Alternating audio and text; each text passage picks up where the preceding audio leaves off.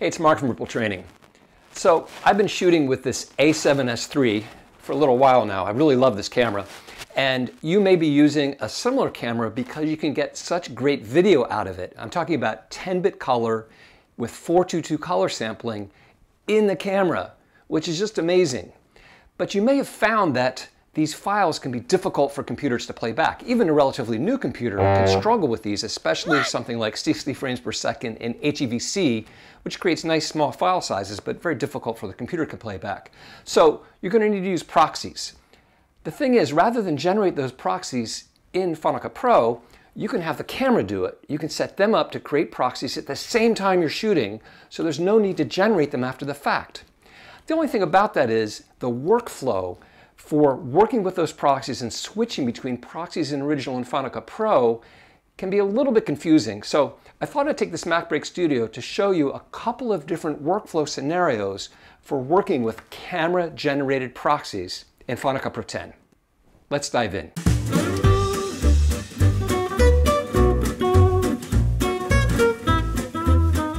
Okay, I've shot some footage with my camera set to record proxies as well as original media. I've inserted my card, which is this window right here. You can see the path name at the bottom. And the original clips are located in this clip folder within this folder structure. Now, every camera's might be a little bit different, but generally you're going to find them in a clip folder. And if you scroll down, there'll be a subfolder which contains the proxy files. You can see I've also added labels on a couple of clips I've selected to work with. If you try to quick loop these files by hitting the spacebar, you'll find you can't open them because they're 10-bit 422 files. But if you double click on them, you can open in QuickTime Player, even though you get a warning here. And if you do Command-I to get info, you'll see 10-bit, in this case, this is a 60 frame per second clip at a data rate of 200 megabits per second. And it gives you a way to inspect these clips before bringing them into Final Cut by using the QuickTime Player.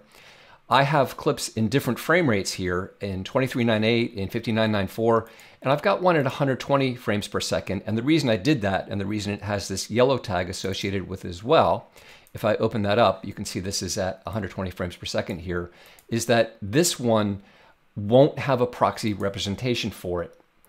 With the Sony a7S III, you can create proxies for most frame rates, but up to 60. You can't do it for 120 frames per second. So I want to show you how you deal with that. Okay, my next point is how to bring this media into Final Cut. Now, normally I would always recommend that you import directly from the camera card.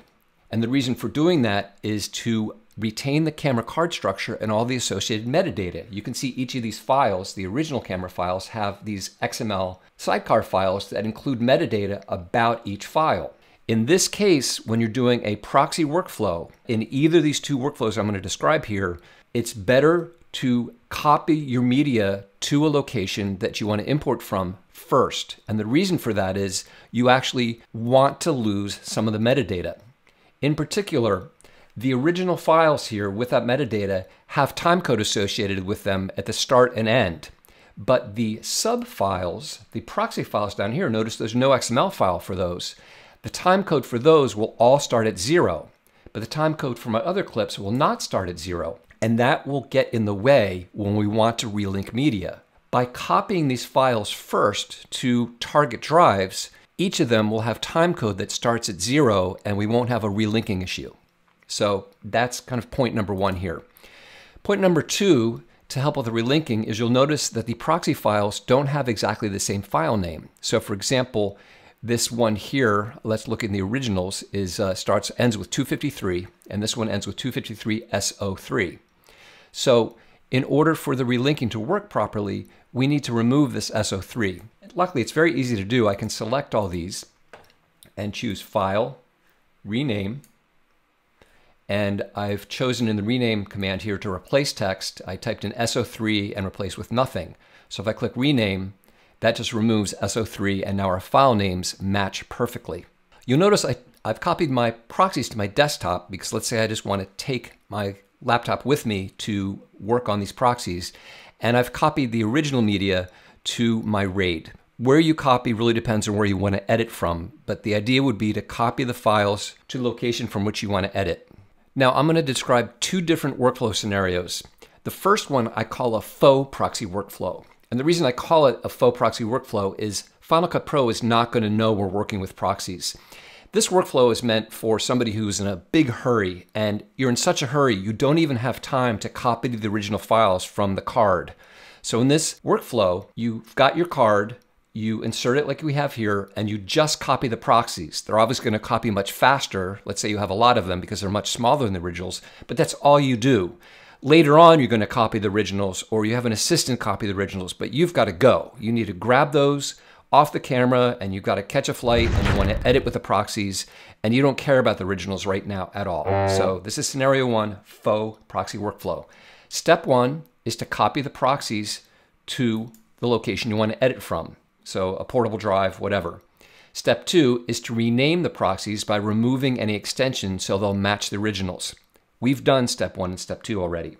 Step three is to import those proxies into Final Cut. So I'm going to jump to Final Cut here.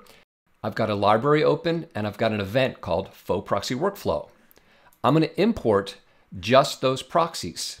I'll import them as leave in place since they're on my laptop itself right now, or let's say they're on a portable drive I'm taking with me. And now I've got them and I can begin working with them. Step four is to create a new project, but you need to be a little careful about this. You don't want automatic settings. Since these proxy files are smaller, we want to use manual settings that match our final delivery. So I'll call this Faux Proxy Workflow, and I'm setting it up at 4K 2398. That's my working delivery, not the resolution of these proxies. If I select each of these, you can see that they're 1280 by 720. Now I call this a faux proxy workflow because Final Cut doesn't know that they're proxies. If we go to the View pop-up menu, you see we're working with optimized or original media. Final Cut has no idea these are proxies. But I can work with them. I'll select them. I can add a LUT to them. I can edit them into my project, trim them, reorganize them, whatever. So let's say I'm now finished with my project. I've fully edited it, I've done color correction, titles, anything, and I'm now in a location where the original clips are available. I've copied them to a hard drive. So my last step before exporting is to connect to those original files instead of these proxies. So in this workflow, I'm going to select the event, File, Relink Files, Original Media. Remember, Final Cut doesn't know we're working with proxies. And then if I had missing selected here, it usually is by default, you won't see anything because we want to reconnect all these clips. Nothing is missing here. And then when we locate them, we want to navigate not to the proxies, but to wherever you've stored your original files. And you can see here it's found all of those clips. Now, we weren't able to work with this 120 frame per second clip because we didn't get camera generated proxies from it. So in this scenario one, you just don't want to shoot at 120 frames per second if you can use this super fast faux proxy workflow. I'll click Choose. I'll click Relink Files. And we're done. If I select each file, you'll see it's now 3840 by 2160, and I can do the same thing in the timeline. And you'll see we now are working with the full resolution clips. And we can now finish and export our project. So that's scenario number one.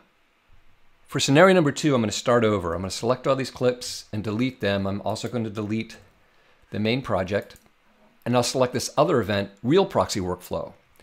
Let's jump back to the Finder.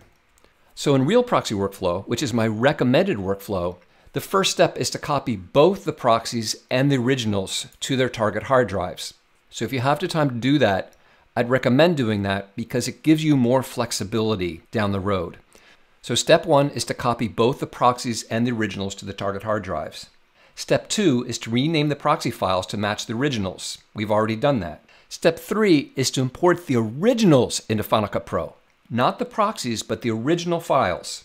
So we'll go to Final Cut, Command-I to import. Locate our original files. We're going to leave them in place and import selected. Now that we have the originals imported, we're going to switch to proxies. So this is the Real Proxy Workflow. From the View pop-up menu, I'm going to switch to proxies. Everything goes offline because we haven't linked to those proxies yet. Normally, if you don't have camera-generated proxies, you generate them in Final Cut Pro. We don't need to do that because we already have them. So I'll choose File, Relink Files, Proxy Media. I'm going to relink to those camera-generated proxy files. You can choose Missing here if you want to. I'll choose Locate All. I'll navigate to those proxy files. And notice it says 4 of the 5 files are found. Remember, one of those original files was 120 frames per second and doesn't have a proxy representation. I'll click Choose. I'll click Relink. And all the files that have proxy representations are now relinked to those proxies, as we can see over here in the inspector. For the one that doesn't have a proxy representation, we can create that now. So I'll select it and choose File, Transcode Media, Proxy Media, and I'm going to use H.264 at 50%, and I'll let it run. And I'll bring up the progress bar. So this is the step that we're saving by using camera-generated proxies. You don't need to wait for this process to happen since you already have the proxies that were generated when you were shooting. So one nice thing about this workflow is you can work with clips that didn't have proxies. The second thing is when you create a new project, you can now use automatic settings because Final Cut knows these are proxies and will create the project at the correct frame rate and resolution. So once again, I can select all these clips and apply LUT.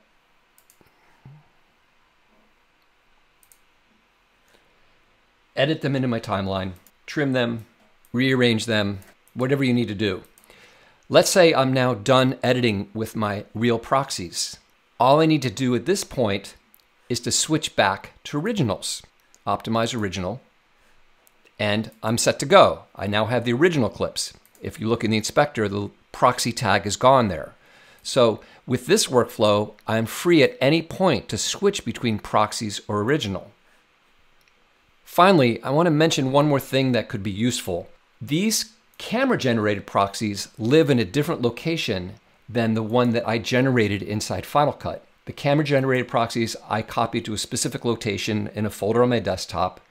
This Final Cut generated proxy will live wherever I targeted for my library. So if I select a library, we can see that the storage location for media is in a library, which is where those proxy files are, or in this case, a single proxy file. If you wanted to take this project on the road, you could create a proxy-only library out of it very easily. So what you would do is create a new library, and I'll call it Proxy-Only.